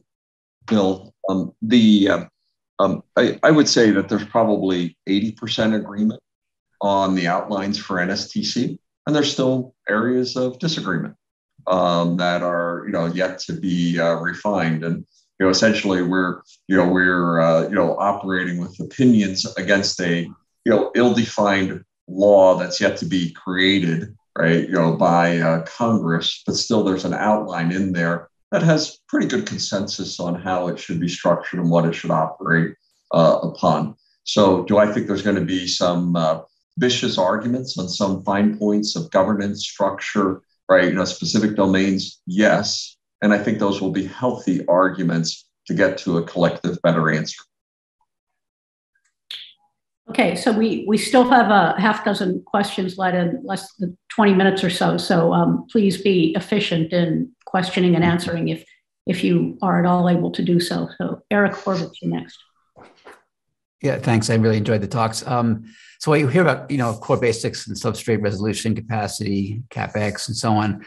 But areas like AI are very fast paced, and I get the sense that the designs and the fabs are focused on the AI workloads of today, like GPUs, which are becoming commoditized. But these are not necessarily the workloads of the future, whether for applications or the foundation. So I'm just curious if we're doing enough by bringing our research labs and frontier efforts on AI, for example, and other topics too, together with our industries to understand where things are going, so we can skate to the puck versus be stuck in what we believe are today's workloads. I can jump into this. I mean, I do think that you're exactly right. You know that, and in AI, it's exactly what you just said. Many times, you know, a couple of years ago, people used to come in and say, "Can you run this AI model called ResNet that everybody was measuring themselves against?" And by the time we built the chip, it took 18 months to build it. ResNet was no longer of interest because we've moved on to 4 other models, right? And so the cycle of use and cycle of AI is going 3 or 4 times faster than cycle of chip design. And so you really have to get back to kind of what are base principles that allow us to innovate above that. And so there is the technology level, the silicon, the transistors, power, and all those things that are incredibly important for us to build computational units above it. But for us as an industry to think about what allows the innovation to happen above our chips. Right, and that's one of the things that and maybe some of the conversations that are happening here. What are the standards that allow us to quickly deploy these types of common platforms that then enable additional companies to come and build applications that iterate quickly and allow us to make sure that the cycles that it takes for us to build, design, fab, deploy, all those things that we talked about when it comes to chip design, that matches better with the cycle of innovation in AI, which is a new model every 2 months, right? And so I think those are the things that this industry is starting to figure out how to do, right? And with certainly you look at the GPUs, they're able to do a lot more. Certainly, now we have a number of other startups coming in with applications that cover a range of products, but they cannot be too specific. If it's too specific, it won't run. It won't run broadly enough, and like you said, won't get to where the puck's going to be. And the other thing that I just want to mention real quickly is that it's really great that all these companies are helping startups think about how to lower the cost of actually getting to tools and getting to fabs and things like that. There is a phase when startups go from research and idea to VC funded, right, and ramping up with a burn rate, right? And so when we think about those things, we're also thinking about how can we actually shorten the time to actually a productive use case, right? And so in many cases, actually using a lower cost vehicle to tape out chips, it's actually not the best thing because we're burning dollars every day on headcount, and being able to actually weigh those things and say, how can I get an idea onto silicon to a application quickly and iterate quickly becomes a high value. And so those are the things that I think we need to learn how to do. Speed's going to be a very important aspect of how we innovate and how we iterate. Thanks. Just maybe to pile on slightly to help Eric, the chip I'm holding here is our most advanced high performance computing chip, right? It has about 100 billion transistors on it. But the thing about it is it has 5 different process technologies onto an advanced, 2.5D substrate in this case. And part of this is going to be enabling, and we've recently launched what we call UCIe, right? Basically a chiplet interface standard, which is going to allow pieces of this to evolve very rapidly, but a lot more of it to be leveraged, right? And to be able to have these very fast turn cycles of innovation, for these advanced AI, where we're developing the new, data types almost on a monthly basis. New things are emerging in that area, as Rodrigo, as well as then, because essentially this advanced package is becoming the motherboard of the past, right? In the high performance interface. So essentially, the chip has now become the motherboard with all these chiplets upon it, and system architecture advancements as well. And now the industry is moving to what's called CXL, a new systems architecture for memory and these high performance systems. So I believe some of these things are going to allow us to stay on the front edge of this innovation when combined with industry standardization and alignment of academic and startup communities against them. Thank you. I would like to add to that quickly. It is extremely important for the government to fund research on creating new design methodologies that allow very fast evolution of these hardware and software systems together. And there's a lot of interesting research out there that will allow us to, spin chips in a month with complete software stacks. And that's very important going forward. Lisa Su.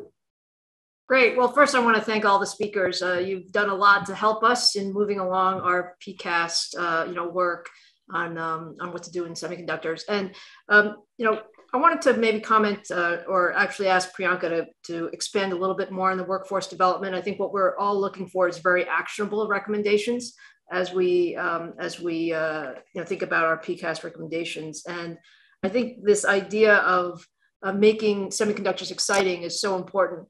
Priyanka, when do we have to pick up these students? Like, can we pick them up freshman year, or do they need so much background? And how do we make this even more replicable? I think to Dan Arvizu's question earlier, how can we make it even easier to replicate to, not 20 universities, 40, 50, 100 universities to pick up more students?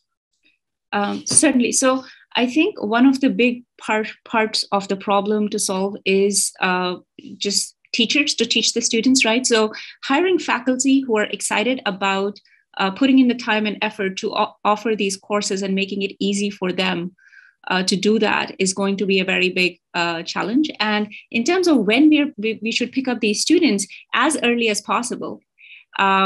But that requires a lot of work. It is very difficult to teach a freshman how to tape out a chip because there's a lot of knowledge that you need to have in order to be able to do that.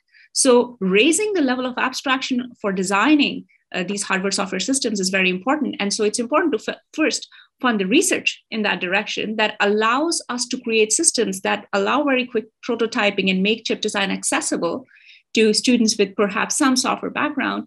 And then at the same time, build up the faculty and the educational capabilities at these universities so that they are prepared to offer these courses in the timescales that we are talking about. Bill Dolly. Bill, you're muted. I had an early Q spot and then my network crashed. I have a pair of related questions. So the first one is, we've heard about how we can make reduce the barriers to entry through some combination of raising the level of design, moving to a chiplet ecosystem. I'm curious if, I looked at one of Priyanka's slides, it was the cost today is around $500 million. What do we expect if we're wildly successful with some combination of chiplets and raising the level of design? What would be the investment to cash flow positive, for a startup? And then the related question is really for Rod in that he went off and he said, startups fill this part of the ecosystem where the market's not large enough for the big companies to get involved. But then what we see is the VCs have only invested in startups going after the AI market, which is the one market which is big enough that the big companies are involved. And they're basically, all the startups are now, rather than pioneering a new market, are trying to take share from the big companies. How do we break that mold and have the startups be going after new opportunities rather than just the big established ones? So let me throw that out there. Priyanka, you want to go first or you want me to take it? Sure, I can comment a little bit on, what can be enabled by making things more agile, right? So we are talking about what Rodrigo mentioned, anything from a year to 4 years is what is realistic today in terms of getting a new chip out and getting it in production. We are talking about shrinking that year to a month, right? And that is certainly possible with the research that's going on in the domain of raising the level of abstraction for design for hardware software systems. So that turns your 500 million into what? I would take Rod take that question. It's hard for me to say exactly. It depends on the complexity. Depends on the complexity of the design, obviously. But Bill, you see this. I think what you're seeing is an exact reflection of what we've been talking about, which is the cost that it takes to actually develop a chip and get to production requires the market to be of a certain size and requires the opportunity for a certain size for VCs to look at that and say, I can get my returns, right? And the risk of that is of a certain level. And so there are formulas that are used to figure out kind of what are the sizes of the market and costs that make sense, right? Now, this is why I go back to saying, really almost more important than reducing the cost, because it does take X amount of engineers to develop any production quality chip, right? And I don't think maybe Priyanka's next flow will help us, right? Today, we're not there yet. It's not a 20-person get together in the garage and we can tip out an enterprise class chip, it requires people. And so that burn rate is actually fairly significant. And so when we're actually in a position where we're taking VC funding and trying to design a chip, we're very conscious of every month that passes, because that burn rate is matched with zero revenue. There's no revenue until you can get to an article that somebody wants. And so I am really focused around what are avenues that allow startups, of big and small, to shorten its cycle to a proof point that says this has commercial value to customers. And so because that first engagement with customers is not enough to be self-sustaining yet, right? That just proves that, oh, your device has some value to my industry. And now let's begin the process of actually engaging, getting to production. But it takes yet some more time before you get to production. And that's when you're actually starting to be self-sustaining, right? And so for us, really thinking about what ways can we create opportunities for not just public sector engagements, which I think the national labs have done a tremendous job in engaging with startups, but other institutions, ideally commercial institutions, to create programs that allow startups to not have to go through the traditional procurement processes the large companies have put in place to buy in volume, to be able to quickly iterate and say, is this of value or not? Because as an industry, what startups need to do is quickly think about this idea is, if it does not have a market fit, we can pivot quickly, and we should know how to pivot quickly, because that is something that startups are in fact set up for, right?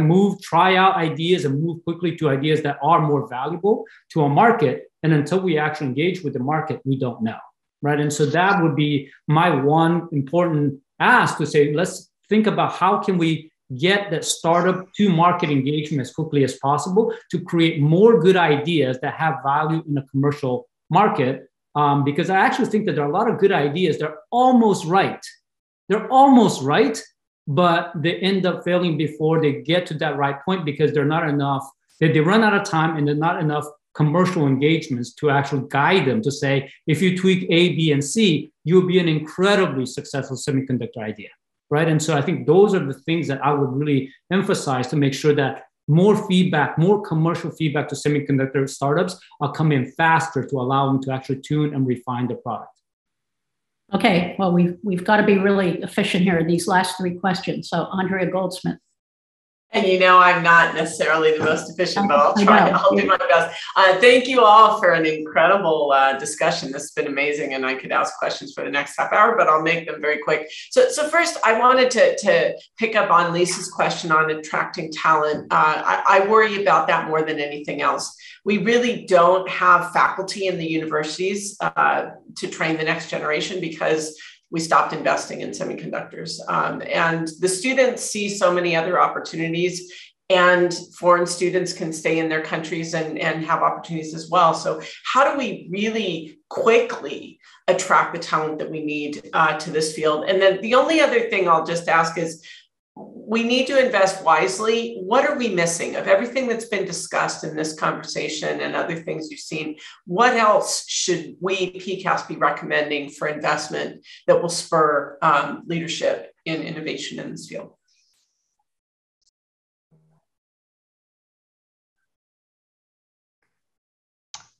Let me just jump in with one quick word here on the talent.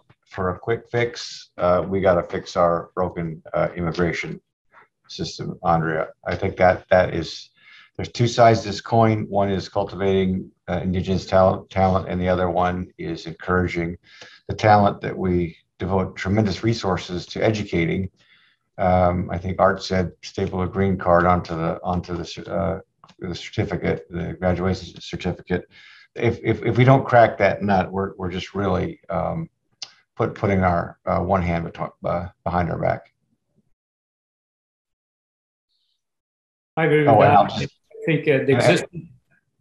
So I was just going to, for those of you who are familiar with the politics of Washington, there's actually some inertia or not inertia, some momentum for taking care of high-skilled immigration visas. But the problem is the immigration discussion is all wrapped up into one whole, a singular undertaking, and it's very, very hard to, in that environment, to strip something like this out and move forward with it. But that's the political reality we're facing here in Washington. Francis Collins. Yes, I agree. Sorry, go ahead. Well, this has been a very informative discussion, especially for somebody like me who had no real background in this area. Until today, I thought chiplets were some sort of small snack food, but I've learned a lot from all of you. Basically, what I want to ask, though, is what's the timetable over which we should imagine this kind of intervention being necessary? Nobody's used the words market failure here, but one could say you've had an industry that's been remarkably successful in the United States and now is in need of significant investments from the U.S. government. If I were the president sort of looking at this, I would want to know, okay, over what timetable? So Pat Gelsinger, maybe I'll ask you, how do you see this looking in 5 years, and what will be the ongoing need for government involvement? Yeah, thank you, Francis, and good to chat with you again. My view, in the moonshot that I've suggested, if we look at the 12% today, we were 37 30 years ago. Now we're at 12%. And I believe that we should set in the U.S. a goal to get back to 30% manufacturing, and in the Europe back to 20% by about a decade from now, right? I think it takes us that long. I think that will take CHIPS Act 1. And if that's successful, and if we figure that out, we'll probably take a CHIPS Act 2, right? Of, maybe 1.5 times the magnitude of CHIPS Act 1, but, we'll have proof points of how to work at that point. And I believe that that has the opportunity to spark a reinvestment in not only R&D, but manufacturing and this rebalancing of supply chain. I think this is about a decade problem to show that being the case. So I would hope that we start to see meaningful shift, but it takes almost 4 years to build a new factory in these spaces. So right, you just can't build these high complexity things. It takes, about 5 years to, start, popping out new PhD graduates in research areas, discovering, new material types and chemicals and so on. So I think, the picture that I would say is CHIPS Act 1, is an extraordinary step in the next 3 years. I think if that is successful, it needs to be followed by a CHIPS Act 2. And that is, we should think about this essentially as a decade of, if I can use the phrase, industrial policy to rebuild this most critical industry on American soil. And if we accomplish what I've described by the end of the decade, and by the way, Europe, if you would go ask Vestager and Van der Leyen and Thierry Breton, right, and so on, they would exactly mimic what I just said, at this 20% level. And that's exactly what President Van der Leyen of the EU described in her policy speech about 6 months ago. And I believe all of these are achievable in that time frame. Substantial, but achievable. Thanks. Joe Chiani, you're going to close it out for us quickly. All right. Well, I wish I was on the closer because I've got some things I just wanted to ask you. But first say, when I was trying to decide where to manufacture, I visited China, Mexico, other places, and I decided not to manufacture in China because of both the way the labor was treated with what I witnessed, and then also the involuntary IP sharing that I feared. So I guess one, I came into this thinking we need to subsidize semiconductor companies the way we do farming, but I see you're investing 30% of your R&D, 30% of your revenue in R&D, and still making an amazing operating profit. So I guess I'm wondering, why aren't you on your own investing in manufacturing in North America, if not the US? And then what can the industry and government do to help keep manufacturing in the US? Yeah, and John should probably add to this, but the delta, if I was building this next factory in Korea, Taiwan, Asia, it's 30% is our thumb in the air. And with that, right, if I'm plunking 10 billion into a factory and I can do that 30% cheaper in Asia, where should I build it, Joe? Right? I mean, these are extraordinary numbers, and the European, right, their CHIPS Act is modeled equivalently, is to essentially rebalance that. And right now we're fighting two issues, right? We're fighting the cost as well as the consolidation of supply chain that has occurred in Asia. So if we're going to bring this industry back to American soil, it's going to take intervention. Otherwise, you're going to continue to leverage an integrated supply chain in Asia and fight against these very substantial, right, capital cost dynamics that are in place in those parts of the world. That's, it didn't get here by accident. The US never stood up and voted that we should get rid of semiconductor manufacturing. That vote was never taken. But I can promise you that there were votes taken in China, Taiwan, and Korea that they were going to attract this industry to their soils. And they have invested enormously, for the last 3-4 decades for that reshoring to occur. And it has been extraordinarily successful for them. Now we have to decide if we want to reverse those trends that have been underway now for 3 decades. And I would not frame this as subsidizing our industry. I would frame it as incentivizing our industry. We're obviously not an industry in decline. We're very successful, but as Pat so well laid out, our government doesn't provide the same kind of incentives that governments around the world do, and that's the chief explanation as to why our manufacturing has declined over the last 30 or 40 years. And unless go ahead, Pat, sorry. Yeah, I'm just going to say, and right now I'm going to make a decision, right, whether I'm going to build in Germany or in Ohio first, right? And our Congress gets to decide where I'm going to build that next factory. And at this point in time, I think I'm going to see euros to incentivize that landing on European soil before I see dollars, right? And to me, that is just, almost implausible, right? The US started this agenda with the CHIPS Act well a year before the bureaucratic, slow Europeans, and they're going to be delivering us the incentives before we see it on US soil. And these numbers are so big that you're not economically competitive without such incentives in the world scene. It's that simple. Well, Pat, can I just say one thing? No, we need to, Joe, we need to cut this off, and this is probably a good place to do it.